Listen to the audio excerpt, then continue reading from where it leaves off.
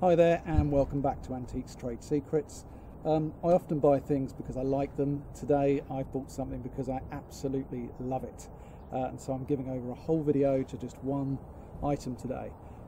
It's something I bought in a local antique centre for the princely sum of £16. It was priced at 20 and advertised as an artist chair. What I've actually bought myself, I think, is a late Victorian, possibly early Edwardian child's chair. Folding child's chair at that, and I'm just going to take you through what I love about it, but also how you can tell when small furniture, wood items are of period, are of their age, have not been aged up, or are not vintage, made to look old, but have genuine wear, genuine age. And if you come over here, I'll talk you through why I love it so much. So what we've got first of all is a chair made of oak. We can tell it's oak because of the grain. We can tell the age, particularly because of the fantastic patina, the wear, the genuine wear that's on the top here. That's one thing that takes time. It's fingers, it's rub, it's age. The next thing is the wear on the feet. I'm just going to turn it up this way, and hopefully you can see here the natural wear, the small indentations on the feet, on the end posts here.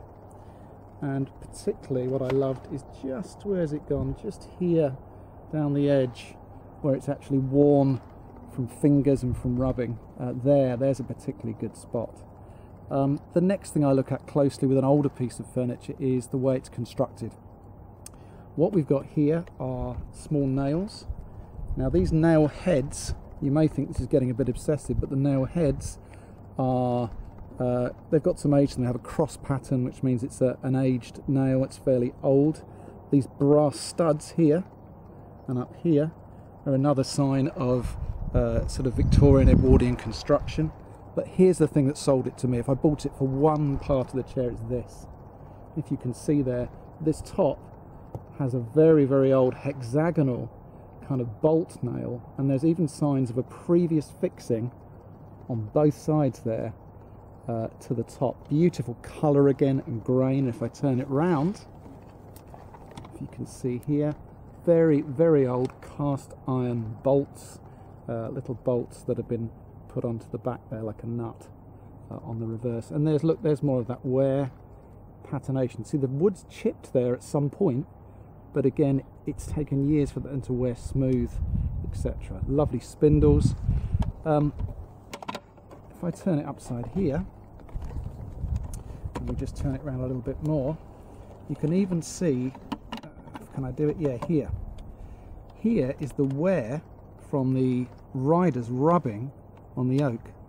So it's actually worn there and over here over the years where that's rubbed and worn through being put up and put down. So let's just put this thing back up again. What I think I've bought myself is an absolutely fantastic piece of furniture. I intend to put that into our antique centre, but I'm going to enjoy it for a day or two first.